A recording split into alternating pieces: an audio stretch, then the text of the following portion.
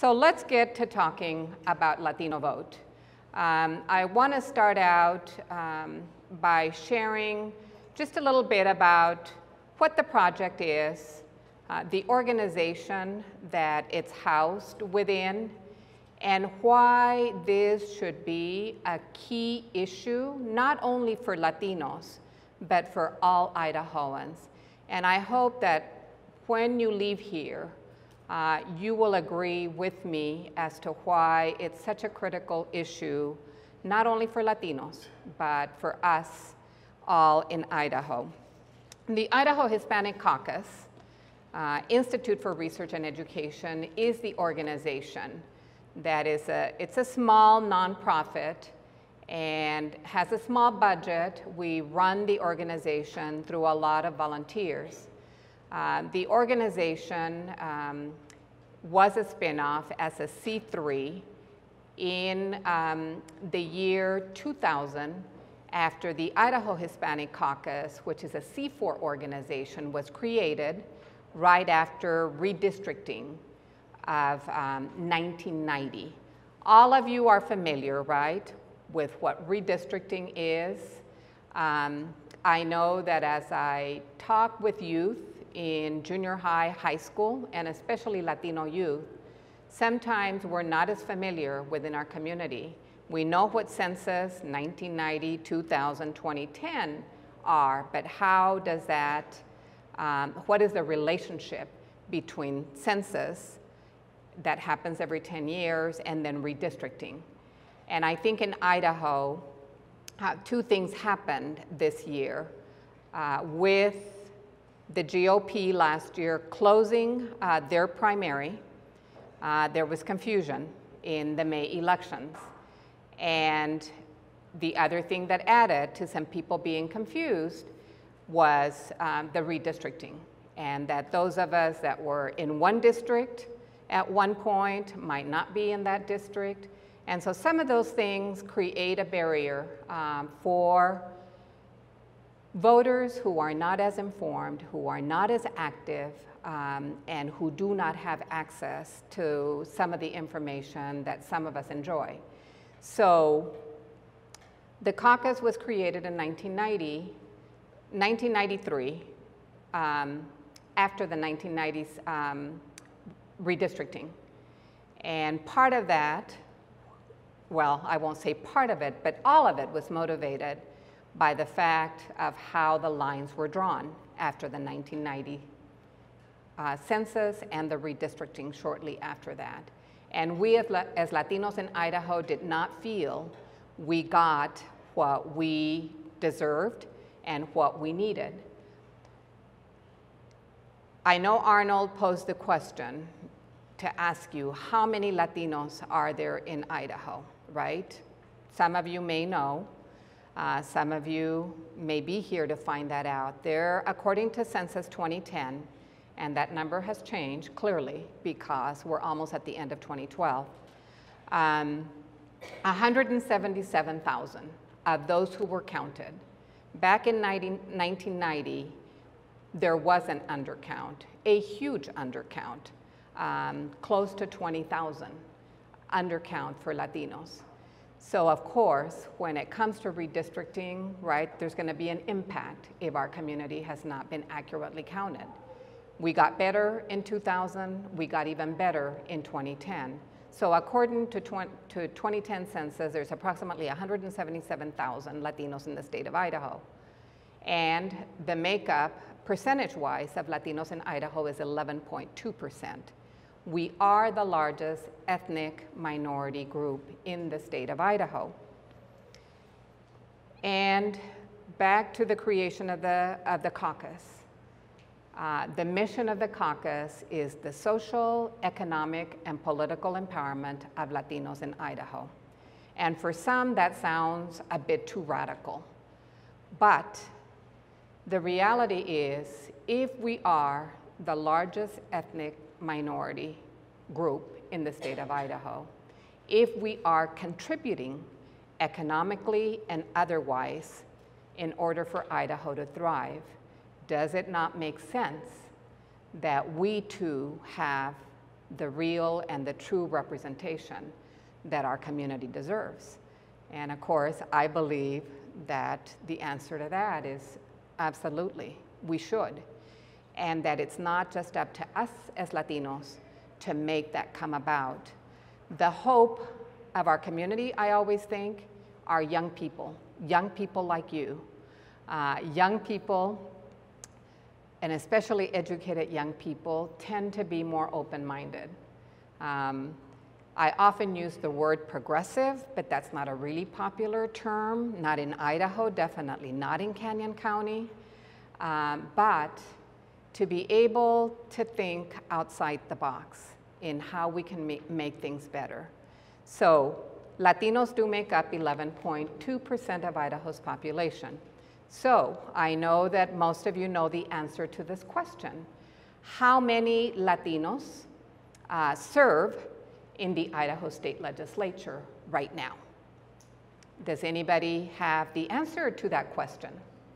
How many Latinos serve in the Idaho State Legislature right now? Yes, one? Okay. Right now, we have 2 individuals who identify as Latinos. A good friend of Alex's and mine, Cherie Buckner-Webb, the first African-American woman elected to Idaho's legislature 2 years ago and is running for the state senate this year. Always keeps it real. I loved Cherie for that reason. She says, you know, Maria, I know they identify as Latinos, but let's be honest here. They are biracial. They, at least, you know, the one representative, and of course I've never heard them, so I don't know, right, whether this is a fact or not. This is conversation that Representative Buckner-Webb and I had at the state capitol last year. They do not speak Spanish, right? The one representative has acknowledged that they do not speak Spanish. So they do identify as Latinos. Would they be able to converse, to ask those who are limited English speaking or monolingual Spanish speaking, what do you care about? What are the issues for you as an individual, for you as within your family, within your community, right? So we do have 2 individuals that identify as Latinos, according to Representative Buckner-Webb. They are biracial. And how many of you know how many Latinos have served in the Idaho State Legislature in the history of Idaho? Does anyone know the answer to that question? Some people would say, if we count the 2 current ones and those that have come before, then that number, some would say the number is 5, some would say the number is 6. And again, it goes with this definition of Latino, right? 3 individuals that have served, Jesse Berain, who considers himself the first Latino elected to the state legislature. After him, Elmer Martinez, who is from Pocatello and is running for county commissioner. And then our current congressman, Raul Labrador, who also served in the legislature here for the state of Idaho. And before Jesse, my understanding is that there was a Basque gentleman, but considered himself Latino, that served. So again, depending how we define Latino, 5, perhaps 6. My contention is that we should have at least 11 Latinos, Latinas, and not just somebody who is Latino surnamed or has a Latino name, but that really knows our community, that knows the issues of our community, and that will advocate and represent our community. So I share that because when the caucus was created, and when we talk about social, economic, political power, we must be at the table. We must be part of the dialogue, the discussion. We must be the decision makers, the policy makers, the lawmakers. for purposes of education, for purposes of employment, healthcare, immigration, whatever the issue may be that is critical to our community. So that's a little bit about the caucus. Idaho Latino Vote is a nonpartisan effort.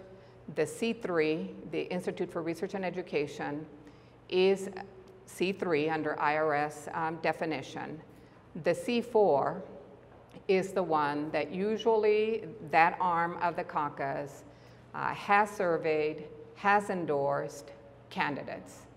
And again, it is not one party or the other, but it is candidates who will represent Latinos and Latino issues at the various levels of government. So with Latino Vote, it's been around since the mid-90s in a more focused way since December of 1999. At the time that we started, there were less than 10,000 registered Latino voters in the state of Idaho. Most of those were here in Canyon County. By the end of 2010, that number was 25,430. So it had more than doubled. And that number looks really good until we look at how many Latinos in Idaho are eligible to be registered to vote. And thanks to Alex, and because we do watch Pew Hispanic Center for their updates about these numbers, and thanks to Alex to stay on top of that, the numbers were released just recently. And the number, according to Pew Hispanic Center, of eligible Latino voters in the state of Idaho is 69,000.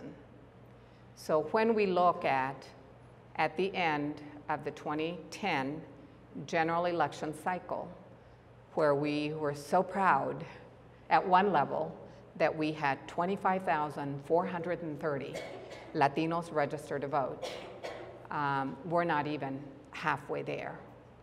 And there are challenges. And I hope, again, that as I finish the presentation tonight, that you will consider participating as part of the Hispanic Caucus or in the minimum as part of Idaho Latino Vote in the state.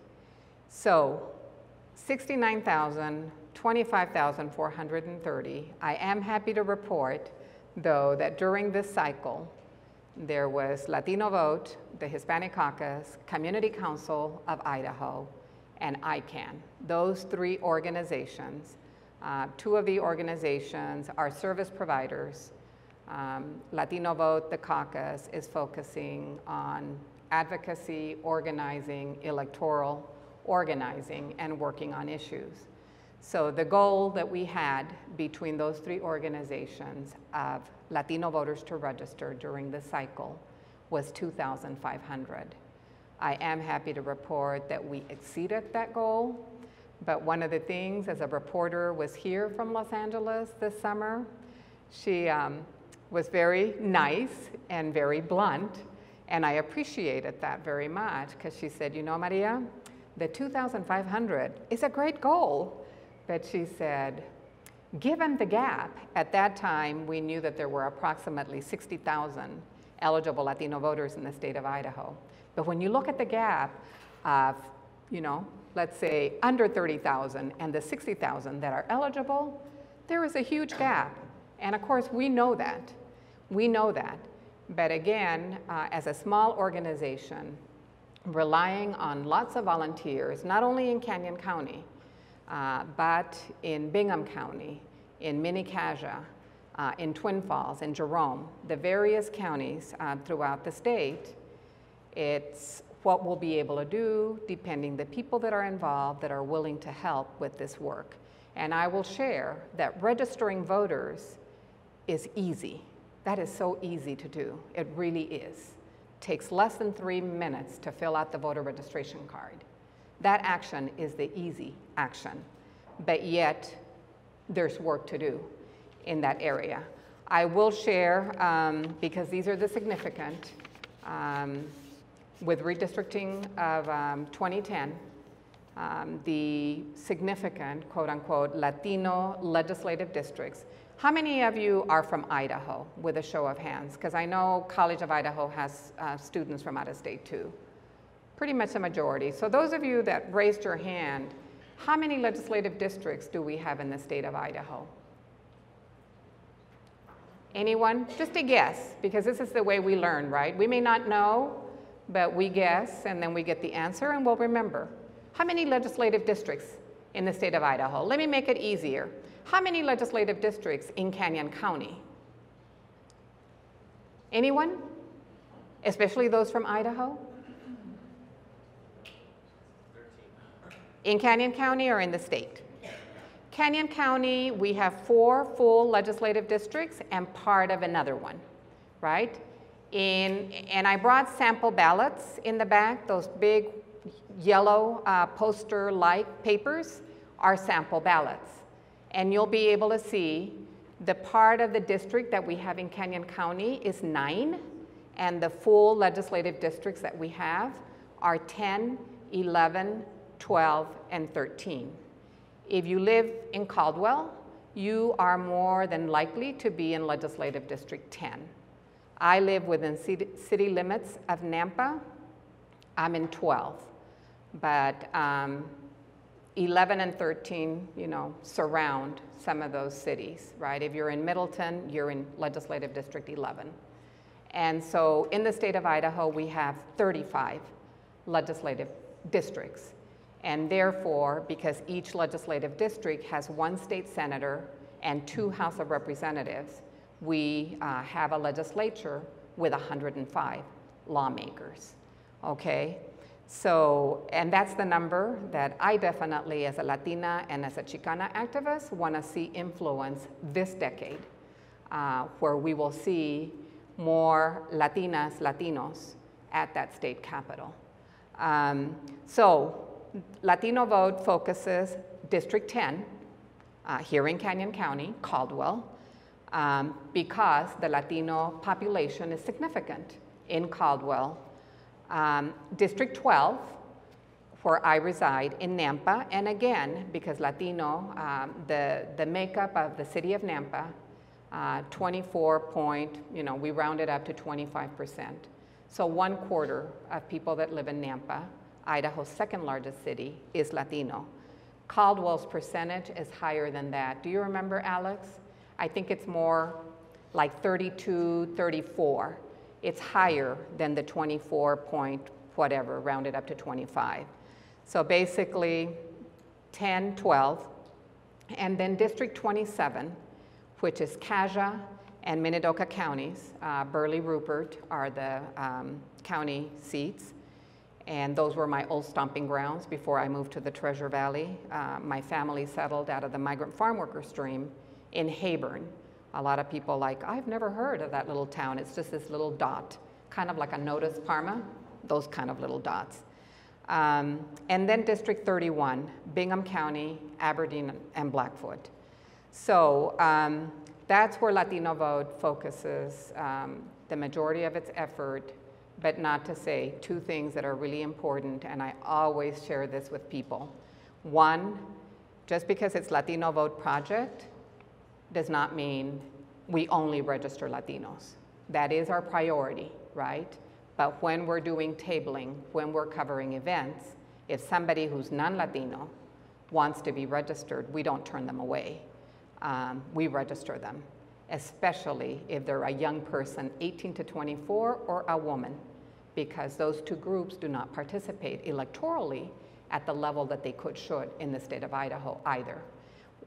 The other group, that Idaho Latino Vote, is probably the only project that actively has been doing this since the mid-90s, is registering former felons, because there's this myth in the state of Idaho that once you've committed a felony in the state of Idaho, you are forever barred from participating.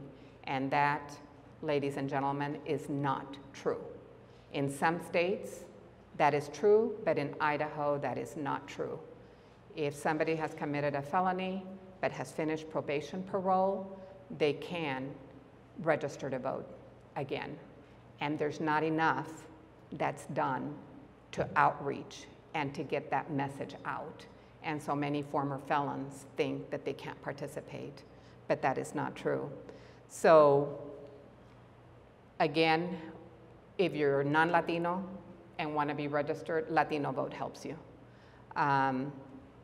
Even though we focus in these specific legislative districts, doesn't mean we don't do work outside of these legislative districts. We do work throughout the state of Idaho. Anywhere where there are numbers of Latinos, we are there to do that work. So I said that registering potential voters, that is the easy part of the work that we do. I will talk for the next, because I've got about 4 minutes left. I understand that some of you have to leave. And if you leave, I want to be sure and you take a sheet if you're interested, because the second part or third part of my presentation is around the critical issue of mobilization of Latino voters and participation in Idaho's electoral process. So we still have work to do, clearly. If we have less than 30,000 and the universe, the pool is 69,000, there is work to be done. The performance is what is extremely low. And that is what the caucus, Latino Vote, and other partners will continue to focus our efforts on, is because it doesn't do us any good to register 5,000 new Latino voters in an election cycle like this cycle when we don't mobilize all of those new voters. Sad that Canyon County, when we look at presidential election like this year, Canyon County does not even rank in the top 10 of performance. Sad but true. When we have statewide and local elections, like in 2014, Canyon County does rank number 6 in performance. But when you hear the number of percentage of voters in those elections, you will understand why I believe that this is critical work in the state of Idaho. The top performers in a presidential election year are Washington County, Twin Falls County, and Blaine County. Those are the top performing Latino counties with 82%. That 82% is not as high as non-Latino participation, which is why it is important that it not only be Latinos that are doing this work, but that it be non-Latinos that are also engaged in helping Latino voters get out to vote. In a statewide, as was 2010, and when we have the elections in 2014, Washington County is at the top again, but at that time with 51%, not 82%. What the caucus and Latino Vote have been doing is to move these percentages to be the same as during the presidential election year, including city elections, which will be coming up next year, and including school board elections that happen every May of every year. And so we don't look at a lot of folks and a lot of Latinos get sort of programmed that elections happen one every 4 years, but elections happen every year. There's different types of elections, and that's one of the pieces that we do a lot of education about, is to get us out of that mindset that we only vote once every 4 years, for youth, for women, for Latinos, and for other disadvantaged groups. So what Latino Vote, when we first started, the performance of Latinos in Idaho was 19%. So to move to 40 or to 80%, we have made a difference, but we need to do more. We still need to do more. And I hope that some of you will be interested enough to engage in helping to do that work on the ground. I'm not talking about 20 hours a week, or even 20 hours a month, but 2 hours a week in helping do some of this work. So the other thing that Pew shared, and that is often a barrier. How many of you know what the Latino dropout rate? That's what dominant society calls it, dropout. We say it's push out. Do any of you know how many Latino youth in the state of Idaho do not graduate high school? Anybody? Because that's something that Pew also shared. And I am asking that to talk about one of the barriers that we have around civic engagement. 30% of Latinos in Idaho do not graduate high school. It's a 30% dropout rate in comparison to 10% of non-Latinos. So when is it if we are not getting it at home? I was really blessed. I grew up in South Texas. My dad was born in Texas, and my dad has always, he's 80 years old, he lives here in Caldwell. I do not believe my dad has ever missed an election. And one of the things that I share, because the Voting Rights Act is relatively new, it's not that old, but pre-Voting Rights Act, communities of color had to pay a poll tax in order to participate in the electoral process. And there was a deadline by when you had to pay that. And I always remember my dad, right, sort of pinching his pennies because we were poor, and being sure that he was gonna have enough to pay for the poll tax. And he still has the receipts, and some of that is gonna go in my book when I write that book. But I grew up with a dad that was very active and talked openly to the kids about voting, and that was the way our voice would be heard, and that it was critical to vote in every single election. But not every individual grows up with that kind of setting or that kind of example. So usually, as we go through school, when we first learn, right, about some of these issues, the process, et cetera, senior year American government. That's where we get exposed. So if 30% of our youth are not making it to their senior year in high school, then they don't have that opportunity. So that is one of the barriers, and we know that children can be that gateway to the parents often. And so we really focus 18 to 24-year-olds for them to be registered, for them to know, for them to participate, and also engage their families, because there is a lot of power with you as youth. And you, I always say, are our present and are our future. And that's why I hope that you will become involved. So I think my time has run out, because I know that we wanted to have time for some questions and answers. And one of the characteristics that I want you to keep in mind, I know I've used the term Latino, and the name of the project is Idaho Latino Vote, but the name of the organization is Idaho Hispanic Caucus. And I have labeled, because that is how I identify, is a Chicana activist. So I've thrown 3 terms, right, all in one presentation. And sometimes people like, okay, so what is it? Is it Latino? Because that's usually how it's pronounced, by dominant society, Latino, Latino, or is it Hispanic, or what? But one of the characteristics and one of the important things from Pew, and I do hope that you will go and look at Latinos in the 2012 election, under Pew Hispanic Center. You can find it online, that an important characteristic of Latinos in Idaho is that 8 out of 10 are Mexican descent.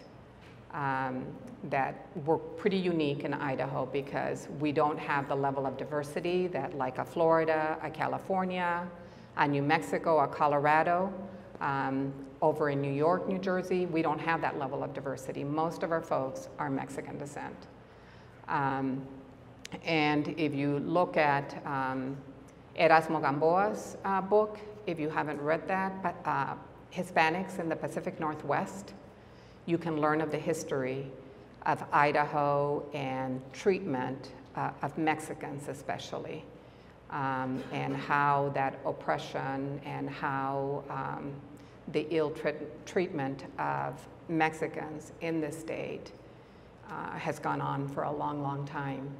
And so some of the things that are happening that people are talking about and have made the news, in even what the GOP in Idaho did with closing the primary, it's things that don't help increase voter participation. They are actions to suppress the vote, and you really have to pay attention to that.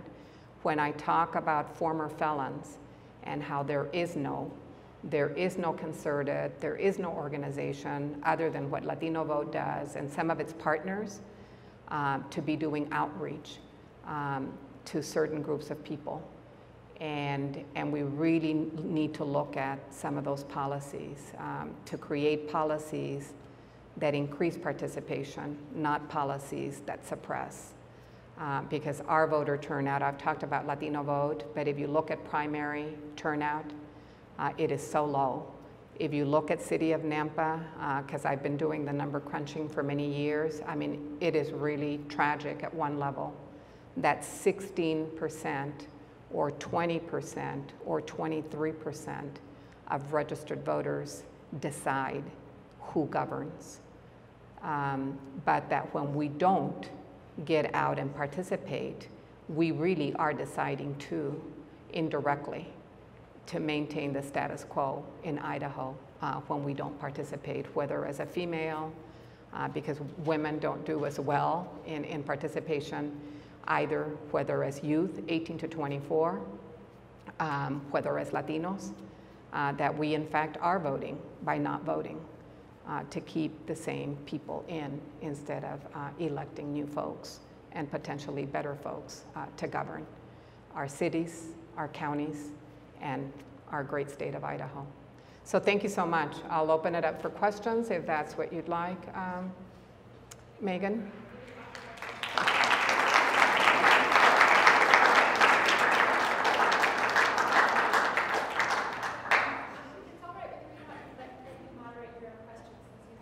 Okay.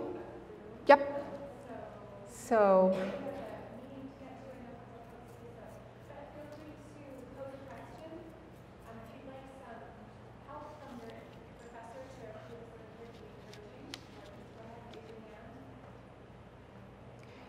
I do want to take, yes, this young woman right here. You mentioned that there are 177,000 Latinos in Idaho and only 69,000 Are eligible to vote. Mm-hmm. So what happened to the rest? It's like a big gap now. Well, we know, right, the 4 criteria to be eligible to vote, right?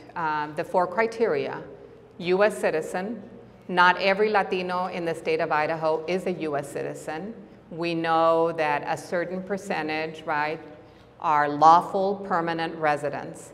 If there's something you can take away today, and especially in the discussion of immigration, there are people that are here without documents, right? Please do not call them illegals. They are undocumented individuals. Some of them are in process to become legalized, and then there's a huge difference between becoming a lawful permanent resident or even a temporary, in some cases, legal resident, to being a U.S. citizen, right? They're different. And a lot of people like, oh, well, how come they're not becoming US citizens?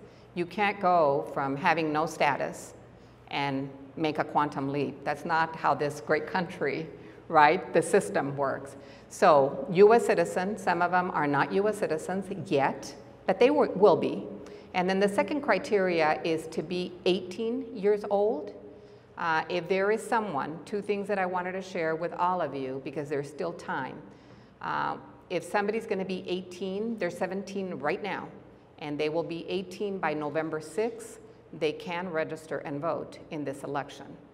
A little bit of history about this whole, you know, are we progressive as a state in voter participation and opening the doors and making it as easy as possible for people to participate. In 1994, when Motor Voter came to be, Idaho opted out of Motor Voter. What Motor Voter would have done, that when we went to apply for a driver's license in Idaho and we met the four criteria to be a voter, we would be automatically registered to vote. We would not have to do anything. We would be automatically. But Idaho opted out of that. I have my opinions and theories as to why they did that. In order to be able to opt out of it, they had to agree to be a same-day election day state. So that's why up until election day, we can still register and vote if you miss the early registration cutoff on Friday, October 12th. So the second criteria is your age. You got to be 18 in order to participate. The third criteria is you've got to live in the county where you are residing on election day for at least 30 days before election day, right? So if somebody moved here yesterday, they're not eligible to vote. Definitely not in Canyon County. And then the fourth one is that you do not have any legal disqualifications. And the translation to that, and it's right in the voter registration form, because that language did not used to be there. It was the ACLU, the Human Rights Commission of Idaho, and Idaho Latino Vote Hispanic Caucus that got the Secretary of State to make that change. And that was after the fiasco in Florida and after HAVA, the Help America Vote Act, after the 2000 election fiasco. So basically the voter registration form reads that if you've committed a felony but you've completed your sentence and you're not on probation and parole anymore, you can vote. So that's the fourth criteria. If you are a former felon and you are on probation parole, you can't register to vote. But those are the four criteria. So not everybody meets those four criteria. The other important fact from Census 2010 is that the average age of Latinos in Idaho used to be 32. We're a relatively young community. The age went down to 25. The average age of Latinos in Idaho is 25.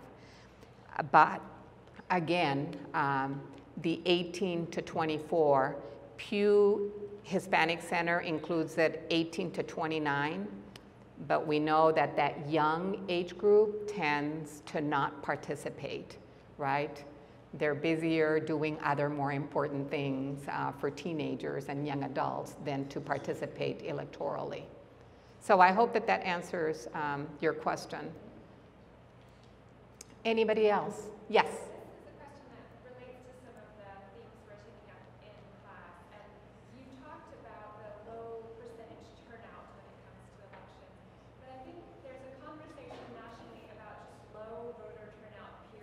Mm-hmm. Mm-hmm. Without, you know, I talked to one international student about this event and about it being about Latinos voting and so forth, and she said, oh, aren't they really passive? And I'm sure you've heard that kind of comment and wondered, is there something characteristic that seems to be a challenge or a mental block or something that you're faced with that you can speak to? Right. Part of it, and it's really interesting, one of the things that changed in 1995, especially for Mexican descent Latinos, and sort of that barrier to becoming a US citizen, right, was people still wanting to maintain their Mexican citizenship and feeling or believing, which was true at the time, right, that you would give that up and become a US citizen. In 1995, when the then president came from Mexico to DC and saw the state of affairs, especially of Mexicans in this country, Mexico now, after that, after 1995, recognizes dual citizenship. The US does not, but Mexico does. So somebody from Mexico can still become a US citizen and not lose their Mexican citizenship. And if they wish, they can go back and vote, but I believe they have to do it in person to go back, but I'm not 100% sure to participate in the Mexican elections. So at some levels, yes, it does appear that we're passive, but it has to do more. And Dr. Juan Andrade from USLI, the US Leadership Institute in Chicago and Washington, DC, was just in Boise a couple of weeks ago. It's that we have to give, for Latino voters, there has to be a reason. There has to be a great reason for them to engage and engage significantly. I believe part of the problem is that we haven't yet run a significant number of Latinos all at one time. I believe that folks do get more excited and believe in the process more when they see some of our own running for office. And not just Latino in name, but Latino in philosophy and belief, in action and everything. So that, Dr. Andrade hit really hard on that. We need to be running more Latinos for elected office. And that's another piece, like I said earlier, that it isn't. I firmly believe that that's not just our sole responsibility. I think the Latino community, we've done our work, we continue to do our work, but we need mainstream Idahoans and citizens to also engage in that. I often frame it in terms of, isn't it tragic that we are not up in arms, quote unquote, as radical and liberal as that sounds, whether as a Latino community, that we have, two individuals who are biracial and identify as Latinos, but that we don't have individuals that look like some of us in this room. From a Latina and a Chicana activist perspective, and part of the reason that I have run in the past and that I will run again in the future, but that I help other women, other Latinas that are interested in running, because it's really tragic that no one really is looking, at that as a problem. That women, we are the largest minority, right? Even though that's the way around policy we're perceived. You look at the attack on women by the state legislature this last session and nationwide, and some of the things that have been said by candidates just recently during the summer. So the attack on women, and that we're not up in arms about that. From a Latina perspective, the fact that we have never elected a Latina to Idaho State Legislature, I think that there's something really, really, really wrong with that.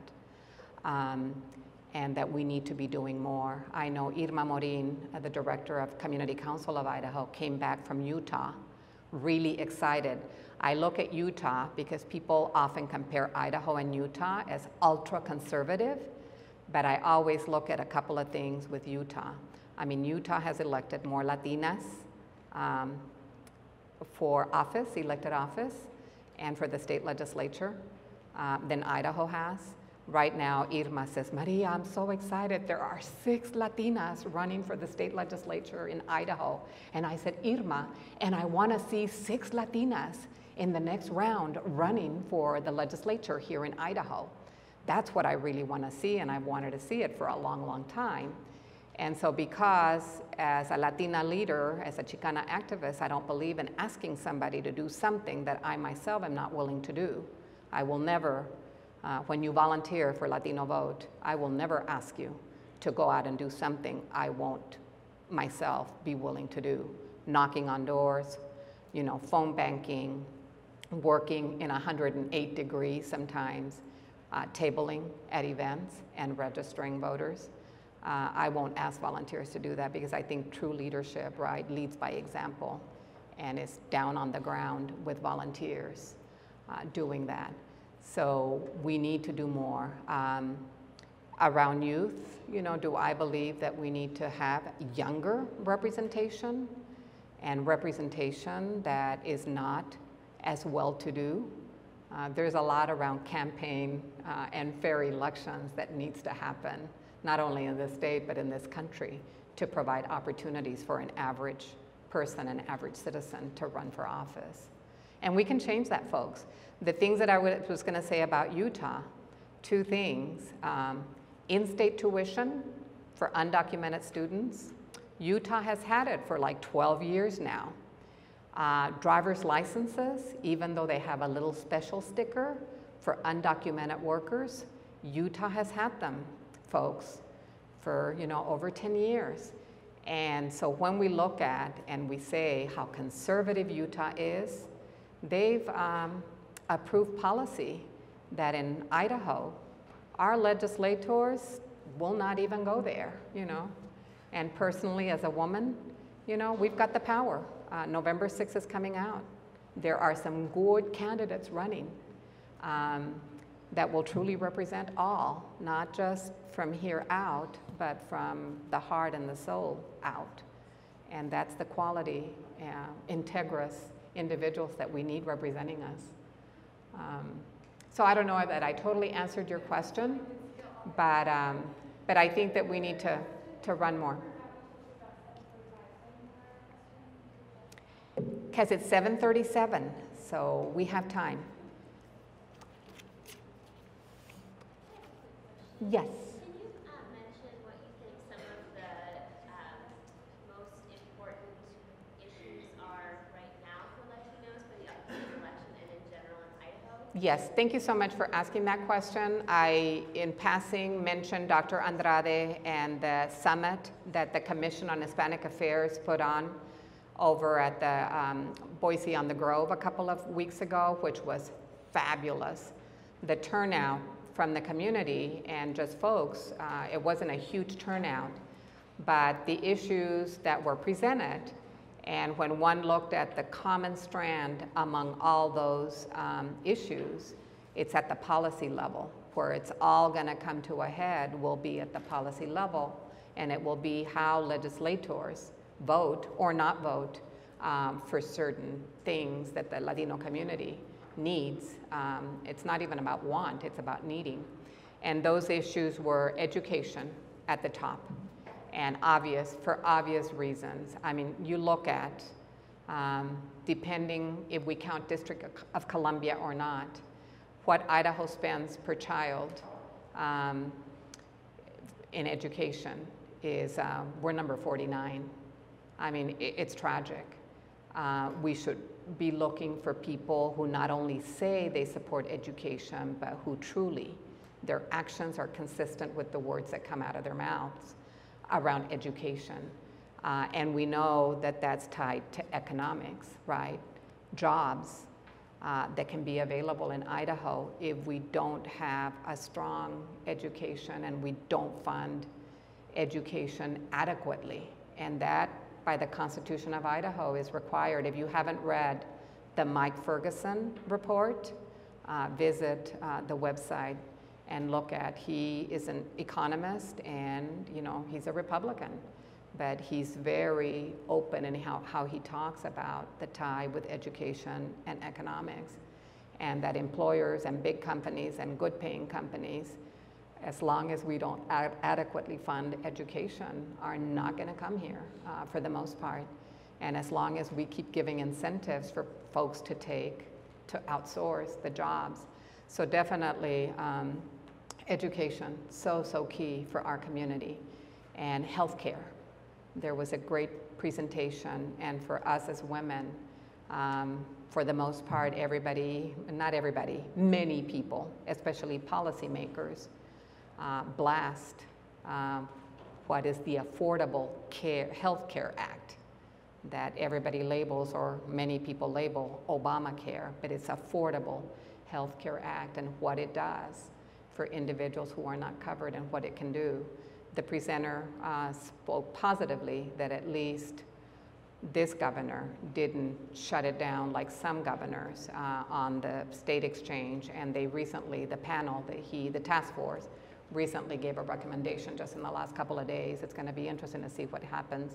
So education, healthcare, including adult basic education, mental health care, because Idaho, if you look at what mental health services are available in Idaho, oh my gosh. I always say we're like 25 years behind the times. And a lot of that is around policy and what our policymakers, they're not willing, you know, to go where we haven't gone before. They just want to maintain the status quo. And then the third one, immigration, where in-state tuition came up. And it's not just for Latino students. I mean, there are other undocumented individuals in the country. It's not just Latino. Yes, Latinos make a big number of those students, but it affects other youth from other countries. And then the last issue was around civic engagement and electing, you know, and not necessarily just our own, but that should be a priority, but electing those who will truly represent our community. Again, not just from the lips out, but where they actually mean it and will support policy that's beneficial to the community and will turn policy down that's detrimental to the community. So yeah, those are, and Community Council of Idaho did record those presentations. It was fabulous. Dr. Andrade from the U.S. Leadership Institute was just fabulous. So if, you know, if there's that opportunity. If you all have not seen the documentary, there are two documentaries, as I think Arnold was asking about pesticides. If you haven't seen the documentary, The Harvest, I strongly recommend that you view that. And if you haven't viewed the documentary, Precious Knowledge, that's another documentary around Latino issues, current, that are really good documentaries to watch.